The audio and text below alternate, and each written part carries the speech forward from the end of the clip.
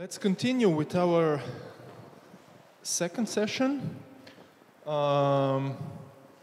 have the speaker, Peter Klepec, who is a research advisor at the Institute of Philosophy of the Research Center.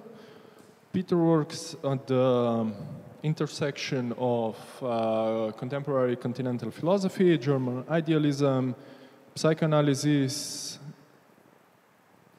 and many other sub-themes. He published articles on these themes in various journals, including Filozofski Vestnik, Problemi, and a lot of foreign reviews and journals. He's the author of 3 books, am I right? The Emergence of the Subject is the first one. The second one, it's Profitable Passions, published in 2008 by Society for Theoretical Psychoanalysis, as well as the third one, who came out in 2019, and the title is Matrices of Subjection. Peter's today's talk has the title About the Obscene and Cruel Master. Thank you, Bashar. Actually, what I'm going to talk about is quite asymmetrical. I won't talk much about the masters. I will talk a little about the obscenity and the obscene, and I will finish with the cruelty. The reason for that is that I gave a talk on ridiculous masters last year in Cankarjev Dom by the event masters organized by the association Aufhebung, so I don't see the point of repeating stuff here. And I will give 1 or 2 remarks concerning the obscenity, and then I'll go to cruelty. So, I think we are now dealing with new breed of masters in politics, and I also think that their main characteristic is that they say and do things that are shockingly outrageous, bizarre, obscene, from the perspective of modern democratic and cultural standards. The next new thing is that they are everywhere now, and most importantly, these new masters came to power through democratic elections, so they have certain legitimacy. They are somehow linked with the rise of the obscenity and cruel talk, but they are not responsible for it. They're just using it in a way. We are living in, I don't know how to put it, times of harshness or rudeness, as Renata Salecl did it with her latest book, times of neoliberalism, catastrophe, you know it all. So my main point is that the arrival of the new masters is somehow simultaneous with shifts regarding the tolerance towards obscenity and cruelty, but I also am trying to claim that they are not the only cause for that, and they are not solely responsible for that. They are just adeptly exploiting the changes in the public and communal spheres. So, what is obscenity and what is obscene?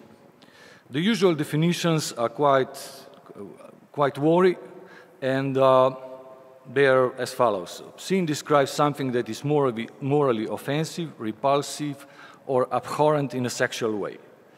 So, obscene acts are acts that portray sex in a very frank way, that some people find vulgar and lewd. Obscene jokes are considered taboo in polite society. So, obscenity is somehow linked to the excessive and the offensive. Obscene is something that is offensively rude or shocking to some people, to someone. So, however we look upon things, obscenity is in the eye of the beholder. So, and legal definitions and prohibitions try to protect those most vulnerable in this way. I won't go into details, but this is the situations from the 18th till 19th century in common law, etc., etc. And the definition is always used is the following. the tendency to deprave and corrupt those whose minds are open to such immoral influences and into whose hands a publication of this sort may fall. That's the definition, and they try, in legislative way, they try to follow it in a way. In one of my books, Boštjan mentions Profitable Passions, Capitalism and Perversion 1, I was devoted also to, a chapter was devoted to pornography, and there I used very apt definition of Linda Williams, a researcher in the field of pornography. Williams uses the play of words, obscene and unseen. And she claims that what was before on the fringe, on the margin, off stage, somehow with the pornification of the society comes into the main stage, is now public, in front of everyone, etc. I think this is personally, this is very apt definition, but in my opinion, it doesn't suffice, because it's not able to somehow interpret recent changes where everything is put on display, nothing shocks anymore, and to make things worse, the emperor himself likes to tell us that he's naked. So that's the situation we are now. However, this definition of Williams also cannot explain the reverse process. The reverse process, as you know, in recent infamous events, when in the US, a Florida school principal resigned after students at a Christian charter school in Tallahassee were shown Michelangelo's statue of a biblical figure of David. So one parent complained that the children had been exposed to pornography, and that shocked everybody in the world for reasons that are diametrically opposed to the common perception of obscenity.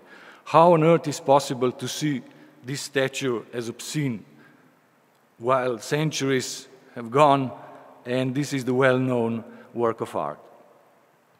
So I think that we should somehow put in front two things which matter in our context. First, that obscenity is somehow a stake and flag in various social struggles, where the idea of what is obscene and what not changes literally from day to day, from place to place, from case to case. And in the final analysis, there's always a certain boundary, certain limit, certain threshold that should not be crossed. And the playing with this threshold is also special important for our new masters. They play a significant role here because in these cases they are just divisive and polarizing as well. Their powerful weapon is the use of the obscene, scandalous, offensive, and violent language. And they deliberately utter inappropriate and scandalous statements, statements that no one else would dare to make public, statements that are full of vulgarities, obscenities, and bizarreness. Even more, because they know they cannot publish these things in public media or ordinary media, they publish those things in the social media, and somehow the reactions become the front news on the so-called mainstream media. And in this way, the circle is closed. The public is shocked, and whether this is a preconceived calculation or not, it has its effects. It attracts attention. Bad publicity is better than none at all. And it creates impression of someone who fearlessly and uncompromisingly breaks taboos and the rule of cultural, political, national, global elites. So the main weapon of these new masters is to trigger somehow strong emotions and affects that are divisive. They try to divide and to set the house on fire. But later, the main pyromaniacs perversely pretend to be the only true firefighters and peacemakers. And that's the objective here. So to put things somehow into public space and to push limits in that way that struggles became some sort of a paravan for what they are doing, actually. However, if we look more closely into some of these cases, we can see that they are not just openly vulgar or profane and obscene.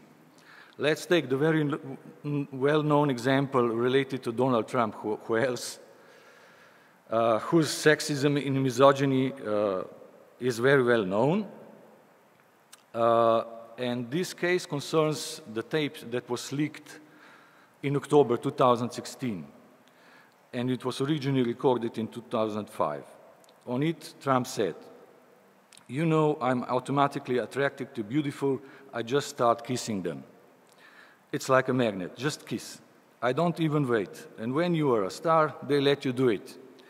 You can do anything. Grab them by the pussy. You can do anything." You know very well that after that followed a huge public discussion, and that Trump somehow tried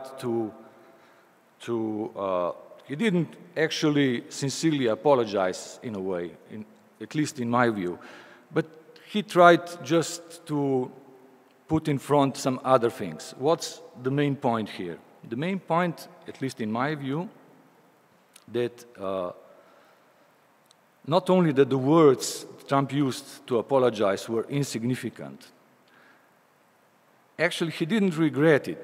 And what he regretted most was that someone was able to exploit these words politically. And this is the main point. And the other point is that on this tape, he's somehow not fully aware that these statements of his might someday be broadcasted nationwide. He's saying it in a little intimate circle in a way. Still, they are harsh words and shocking, but my point here is that although Trump pretends that he can say and do all, he has to be careful. He cannot be openly too vulgar in a way. Why is this important? This is important exactly what concerns cruelty. And now I can just go more slowly. Even Trump must never appear to advocate cruelty or that his actions are cruel, even if they are. Cruelty is a world thing. The world is cruel. Others are cruel, and that's crucial for Trump. He always emphasizes that the world is a vicious and brutal place. In that way, he somehow justifies his social Darwinism, his highly competitive and militaristic view of society, where there is constant egoism, battle, conflict, and war. I will just give you some examples of his statements. Accept it, the world is a brutal place. I love to crush the other side and take the benefits. Why? Because there's nothing greater. For me, it is even better than sex, and I love sex. When somebody screws you, screw them back in spades. These are all somehow Trump's statements. And in them, as Christian Fuchs, in one of his books about Trump as a digital demagogue, claims, using such descriptions, Trump certainly gives a realist picture of capitalism and neoliberalism. That's true. However, and I think that by referring cruelty and implying that the world itself, not us, is cruel, Trump is just following the leading or dominating ideology regarding cruelty. Cruelty, namely, is not held in high esteem today, if it ever was. The good society, whether it calls itself enlightened, democratic, developed, progressive, or modern, is not cruel in any sense. It is not surprising, therefore, that one of the prevailing views of cruelty is that there should be less and less cruelty as humanity develops. And this is spontaneously understood as something that concerns only the actions of psychopaths, brutes, tyrants, and extremists, but not us, civilized, cultured, or educated people.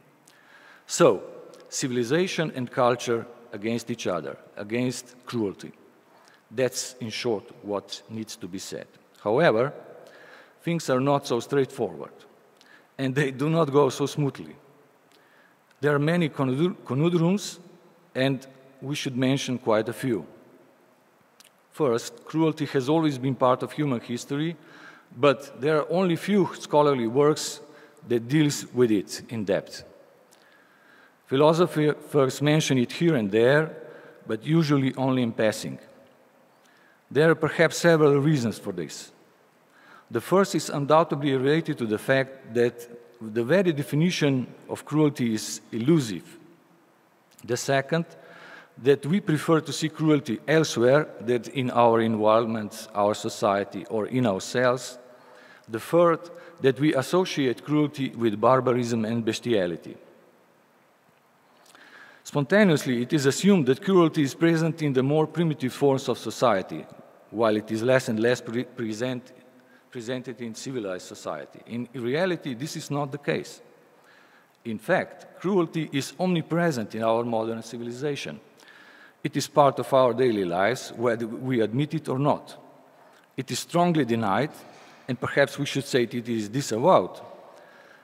But it is part of our modern life, everyday life. On the other hand, the flip side of the denial and disavowal of cruelty is, paradoxically, extreme fascination with it. This fascination ranges for the spectacular scenes of state violence of modernity. Recall the very beginning of Foucault's work, Discipline and Punish. Again, there's fascination with war, destruction, catastrophe, fascination with serial killers a la Hannibal Lecter, the villains par excellence. Recall fascination with Hitler figure. Even Trump is called sometimes Twitler. And there's also fascination with radical evil as well. And if we live in a society of spectacle, we cannot mention the sport. Sport is cruel. We all know, we all say for tennis players, for cyclists, whatever, that they are modern gladiators. Why? Because only one wins, others are losers. And that's cruelty par excellence. If we take a closer look, we can see that there are problems with cruelty, with the definition of it. There's a question of subjectivity and objectivity. Is cruelty something that is determined by the one who is subject to it? Is cruelty in the eyes of the beholder? Is cruelty something relative, not only subjective, but also culturally determined? Or it is absolute? Is cruelty a radical evil? Is it even possible to give a universal definition of cruelty? Then there's also a question of distance towards cruelty, to distance from it, to deny it, to repress it, to disavow it, in terms that somehow cruelty is there, it is objective, it is part of the system, it is part of capitalism, etc.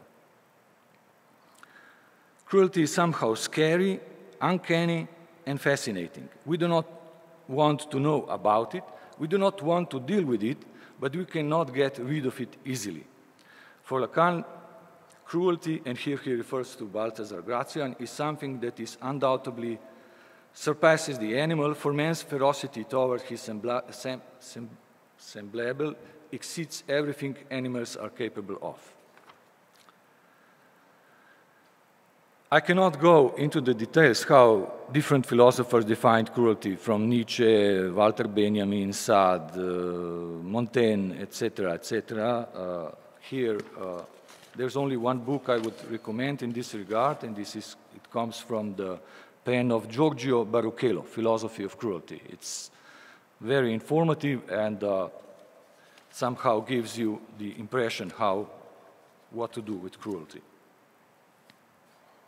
I'm talking for roughly 25 minutes. In 10, 15 minutes, I will finish, okay? So, as I mentioned in obscenity, obscenity deals with some sort of invisible threshold, invisible limit. And it is the same in cruelty, however, it is somehow different. Cruelty concerns rules, laws, and statutes, but where exactly cruelty becomes cruel has to do with some unwritten rules. And every ideology has this sort of rules, every custom, every norm, every rule. When we go beyond them, and this is crucially, but follow their spirit or their letter, we find ourselves in cruelty. So, there are many problems with definition of cruelty, trying to pinpoint the intention there, but somehow it is very difficult to do that. Although cruelty is seen as something arbitrary, discretionary, capricious, it is not always something subjective or active. A group or a community can also be cruel. We can be cruel to ourselves, as Nietzsche never tires of repeating this. Freud will add that it is our superego that can be cruel to our own ego and to us. Just think of the cruel captain story that today recalled. So, systems can be cruel, and also transnational communities like European Union can also be cruel. Recall the 2015 refugee crisis. So the trouble is that cruelty persists even though no one wants to do anything with it. And what is more, I would like to emphasize that in recent times, especially with the war in Ukraine, and especially with the arrival of new masters, we are facing with many changes and mutations towards cruelty. Since Second World War, and by the rights of the United Nations from 1948, cruelty has been defined as a criminal offense. Article 5 of the Universal Declaration of Human Rights defined it as follows: no one shall be subjected to torture or to cruel, inhuman, or degrading treatment or punishment. Furthermore, cruelty is increasingly being prosecuted not only against humans, but also against domestic animals and, in principle, against all living beings. This undoubtedly brings with certain problems, not only because the scope of cruelty is expanding, but also because cruelty by definition concerns a sort of a gray area. I don't have time to develop it, but cruelty is somehow split into two extremes. It is connected with the animal, or let's say natural part of a human brutality, and on the other hand, it is connected with civilization. It is connected with the high points of civilization. And if we would follow Sade here, his definition of cruelty, there's male cruelty and there's female cruelty, we would find the same here. But I don't have time to develop it. So, cruelty can be sophisticated, its violence can be cultural, civilized, and is prosecuted, as I said. I think it is important to look more closer at the torture here, just briefly. Torture is considered by political and civilizational consensus, declaratory and legal, to be cruelty par excellence. There should be no torture at all, period. The problem is that it is carried out by those who, in principle, are obligated to prosecute it, and that is the national states. As Amnesty International regularly reports, torture is practiced by almost all countries in the world, but none of them recognize it.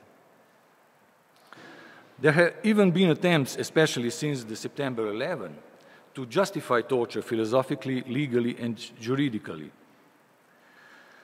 These attempts did not succeed. However, they have blurred the clear line between what is permissible and what is acceptable. Torture is not just about the extreme and physical abuse of the body, the loss of dignity when exposed to a murderer in a torture devices. The cruelty of torture occurs on multiple levels, as a method, as an end, as a means, and as a byproduct.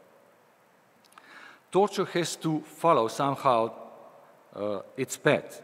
It is necessary to avoid premature execution or death, which is not ruled out in the end, and it must achieve the fine line between Verfleischung und Vernichtung, carnalization and annihilation.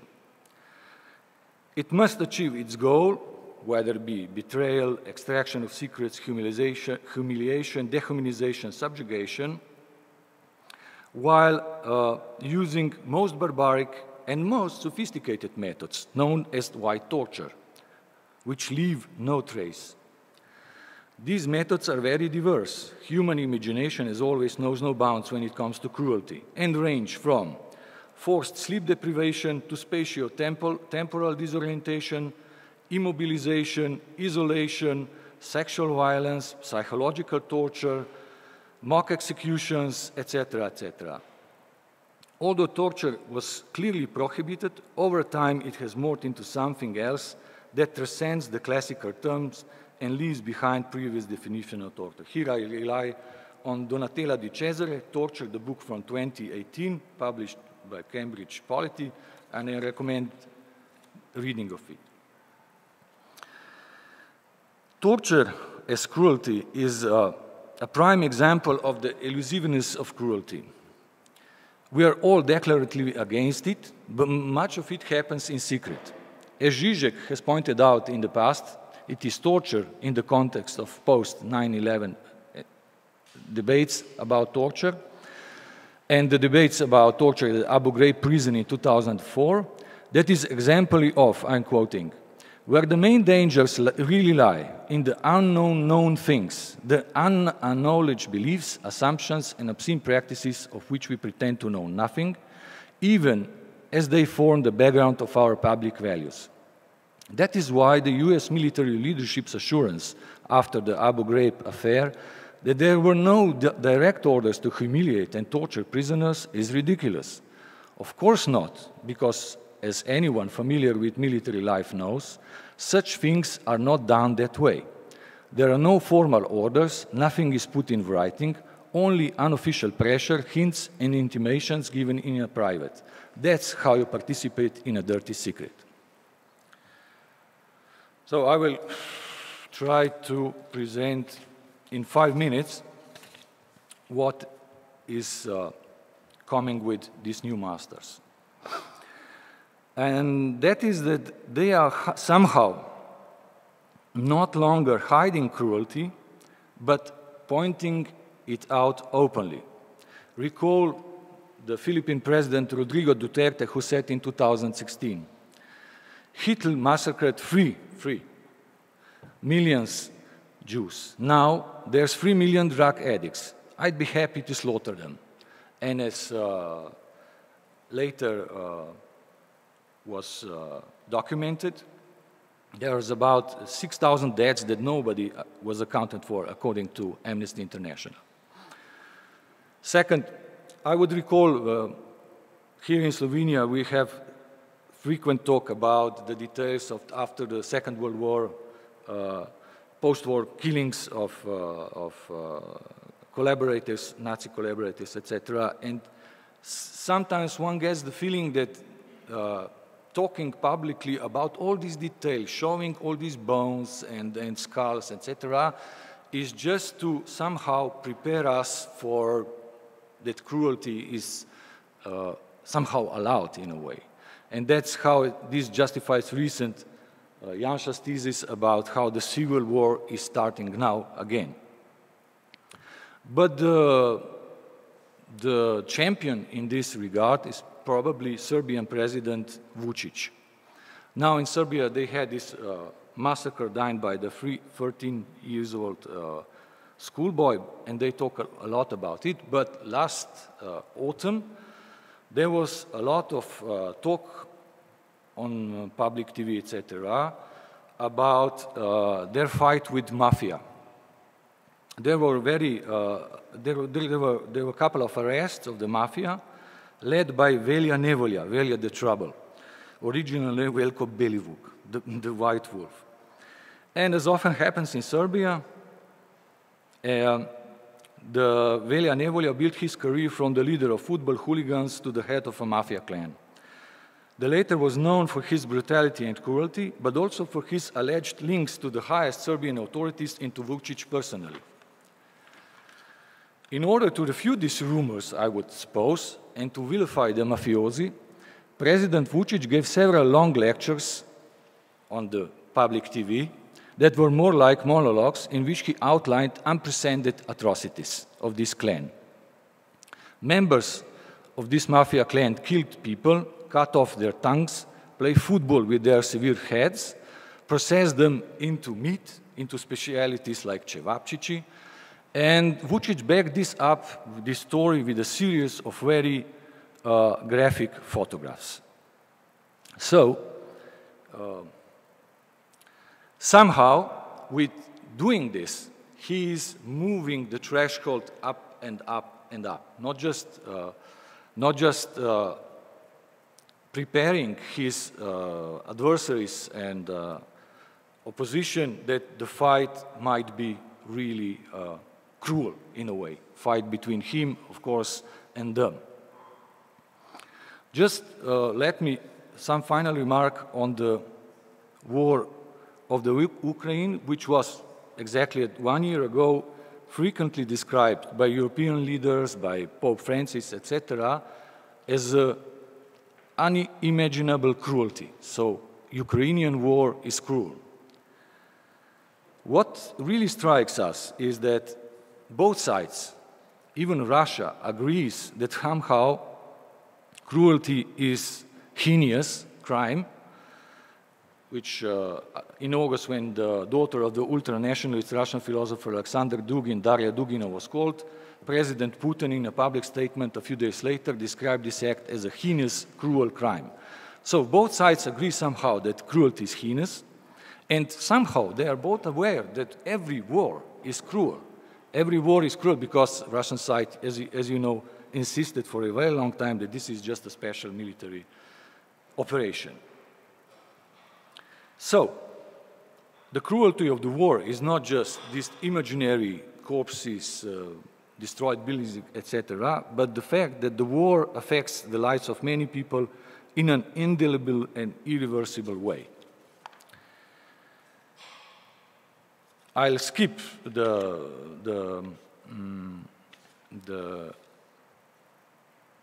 part where I deal with the Artaud and the way how cruelty opens our eyes, and I will also skip the definition. And as I insisted, we always deal with some kind of a doubling of cruelty, and this is obvious if we take a closer look at how Geneva Convention defines war crimes. I don't have time to develop this, but they try to prevent atrocities which are defined as unnecessary. And they somehow put a division into cruelty, cruelty which is unnecessary, and cruelty which is, as a part of every war, is somehow unavoidable. So,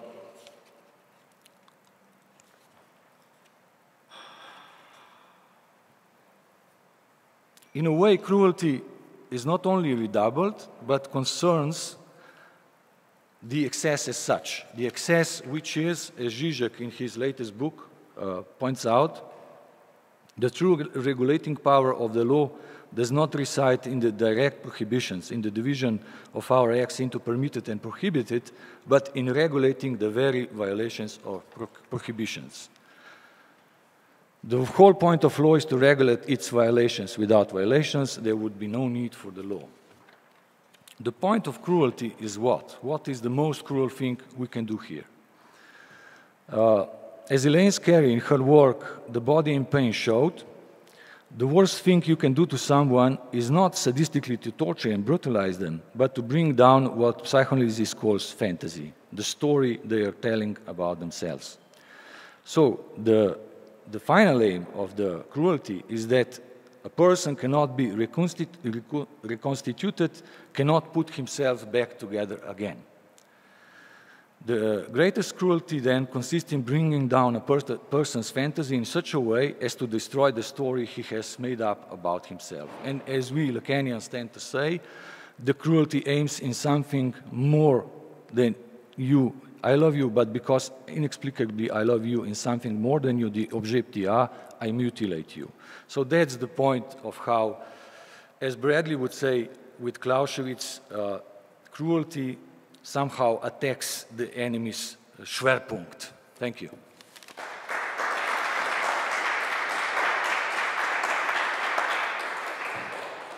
Thank you, Peter. Questions?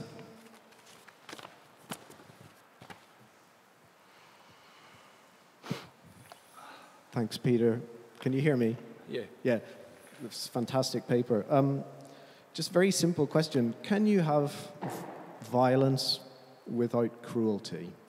You know? Can you have violence without cruelty? Yeah. Meaning, yes, of course you can. You have a yeah. doctor with a scalpel, you know, this is violence, but it's not cruel. Say again? The doctor with the scalpel. This is...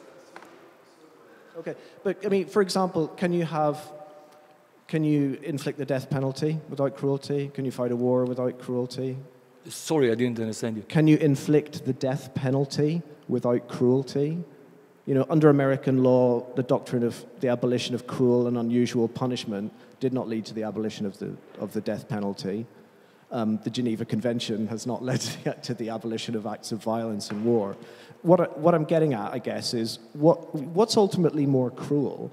Is it the master, the obscene master like Trump, who exhibits and glories and enjoys his own cruelty? Or is it the obscene master like Barack Obama, who really thinks that maybe, yes, you can fight a hygienic war using drones and targeted killings and so on, who thinks that you can abolish cruelty but still kill endlessly? You know, Obama, as we all know, Obama massively accelerated the drones program in Pakistan and Afghanistan and places like that. I mean, what's ultimately more cruel? Is it the abolition of cruelty? Could that be the cruelest gesture of them all, the belief that you can do away with cruelty in war? Yes, I get your point. Thank you. I agree with that. And I cannot choose. As a Stalinist, I would say they're both bad. But in a way, I see Obama's choice more dangerous in a way. So, yeah.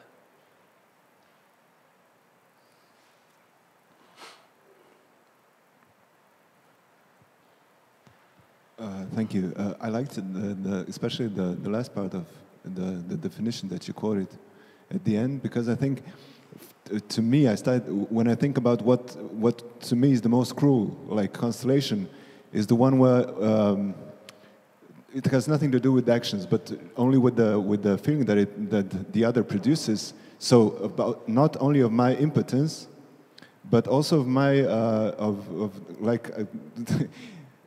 the most cruel thing is that the one who makes you feel stupid, that you actually want to kind of act against this master or something like that. So there is, in this way, I understand that there is no positive definition of cruelty, because it always depends on the context.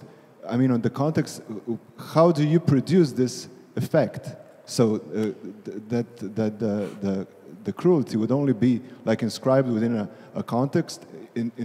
For instance, when you say the European Union is in a way really cruel, but not because not when it acts cruel in this sense, but when you have this feeling that you cannot oppose it at all, because it's kind of blocked. Every way, every critique is opposed. I wouldn't say that Trump is a very cruel subject. because I think he goes like a step further. I mean, he's only like the obscene subject that kind of enjoys this cruelty. I mean, the effects of impotence, or at least he enjoyed the effects of impotence of his opposition, right, inside the Republican Party in the first place. There is one other, yeah, because, and you mentioned this Slovenian situation, for instance. The most cruel thing about this, you know, showing off of all those bones and you know, is that it produces there is some kind of victimization included, of course, in this in all this, you know, cultural Marxism, the talk about the culture of death, that the other, you know, is kind of producing and acting with. So you always, you know, you always feel kind of impotent, and also you kind of feel wrong whenever you oppose it, you know. But in some objective sense, you know that you would be actually right to, you know, to critique all this. But there is no kind of words. There is no you know, all this context is kind of filled. It's kind of stuffed that you don't have any place to operate within. So I think this is I would say that this is the point of every, you know, of cruelty. Yeah. Thank you, today. Sorry. There are many. Just quickly to thank you for many these insightful remarks. Yes, I spared you completely our Slovenian case, because I didn't talk about. I think that many Janša, Grims, etc., they enjoy in inflicting pain in the way they are discussing with their adversaries and opposition, in a way. And in terms of ranging cruelty, I do agree that Trump, in comparing with that, he's just, this is how the world functions. He doesn't seek this point where a remark, insult, or something like that becomes painful. Whereas in Slovenian case, we have constantly this, and this is the same as in Nazism, where Hitler describes where for the first time in Vienna he encountered the Jew, you know, and he fell in love, not with these words, but exactly the same case we have here in Slovenia. Okay, so yeah, and one last thing. Sorry, I didn't use this. Russian language offers us a very nice description about truth, because there are two words for truth: istina and pravda. And this was used by Stalinism and also by some other philosophers, but let's leave it. Istina is somehow concerns the factual state of things, while pravda always implies a position of authority, whether history, national interests, whatever. So you are always right because the big other, to speak in Lacanese, gives you, authorizes you in a way. So, yeah. And this is very ironical because the greatest anti-communists are still communists, Stalinists, that one would try to find. I think we... Yeah, I'm sure there... No, because we really ran out of time. Sorry. It's okay. And I'm sure there will be a lot of remarks, comments, etc., etc. I would have at least 3 more, but let's thank Peter once again.